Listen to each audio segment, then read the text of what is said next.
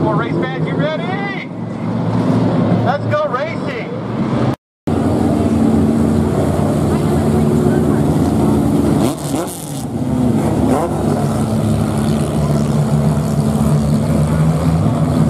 Look at the caution lights around. Your field heads into turns 3 and 4 as they get ready to head into the La Pequita Winery start zone.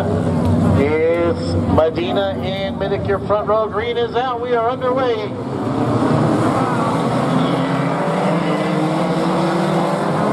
And Minnick with a nice push down to turn number 1, not able to make it happen.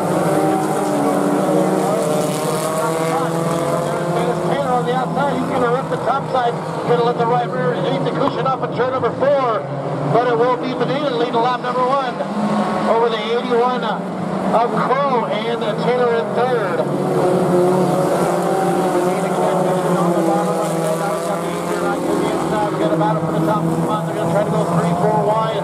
Off of turn number 4, a little bit of right side romance applied by that number 81 off the pace. As Medina holds on to that top spot, but Taylor on the top side, ripping it up. Right there, taking all that pressure on the moisture around the ultra fast quarter mile here at the Barona Speedway right now. Medina able to hold him off. He's going to move him up the track. And now they're door to door to turn 1 and 2. Catches that nice cushion off of turn number 1. A little bit of push off of number 2. Medina straight down the inside. Medina down the back straightaway. He's going to drive it in hard and deep. Gets a little bit loose. We're going to have a new leader just at the halfway, 4 in, 4 to go. Dennis Taylor at the top spot over Medina. Klimas in Minnick. Dennis Taylor, Medina. Right there in that top spot right now. And once he's got the lead starting to pull away, that's the limit of Taylor. Medina still in that second spot with the 22.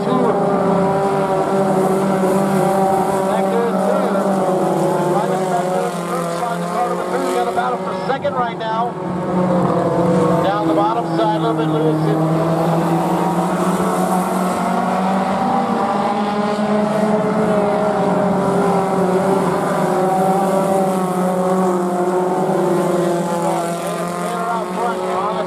Ripping the top side with the right rear on the cushion. The white flag will come out. He takes about a 1.309 second lap. Last lap, make that 1.596. And he was able to hold up the hard charge.